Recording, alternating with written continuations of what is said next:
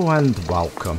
Now this is another question I've recently been asked about, and it's regarding the brakes on the Class 66. This is aimed generally at the new player coming into the game who has come down to the training centre and wants to get the Class 66 started. Now I have covered that in the previous video, but what I have not covered is if you've got a problem with the brakes and they're not working. So this is the scenario you will find yourself in. So engine run on, generator field on, fuel pump on, press the green button and the train will start. Make sure your reverser is in neutral.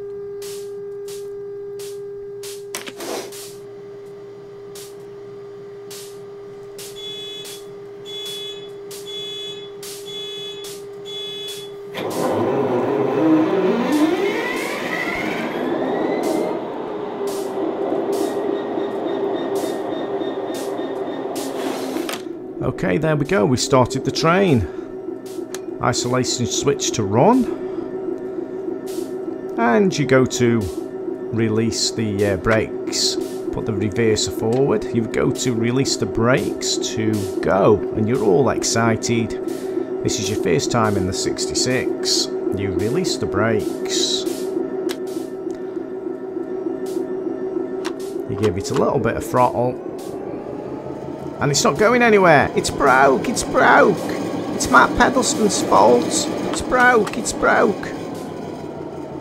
And you're getting really frustrated because you don't know how to operate the train. So what you've got to do is come up here to the TMS screen. And you need to go to brake cut out there. So you use the arrow keys to scroll across and down. Once you've done that and you're on brake cut out, press F3, press F2 to cut out, and then press F4 to exit. And what you should see on the brake control here is both needles are centralized now on there. Previously they weren't. So if your brakes aren't working, that's what you've got to do. So reverser forward, a little bit of throttle. I'll just put it on notch 3 just to accelerate away pretty quickly, and your train is now working.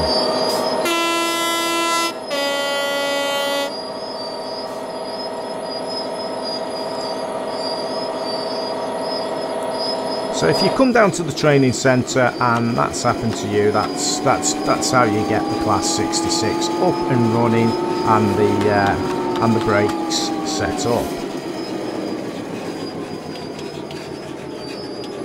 So there you go. Hope that's helped the new players. Thanks for watching. Don't forget you can subscribe to the channel. I do play a lot of train games, so yeah, have fun in the game.